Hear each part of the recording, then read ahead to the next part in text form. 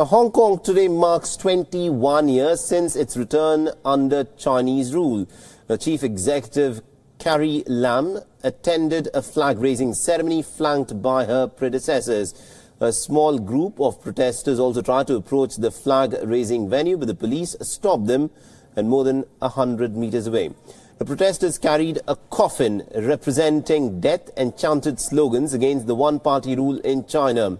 They also called for universal suffrage in Hong Kong and mainland China and freedom for the widow of Nobel laureate Liu Xiaobo.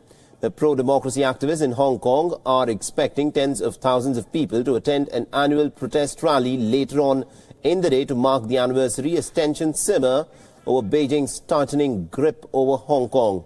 Remember, Britain returned Hong Kong to China in 1997 after an agreement that the southern Chinese territory will continue to be ruled under a separate system for at least 50 more years. These are live visuals of people in Hong Kong marching on this particular occasion.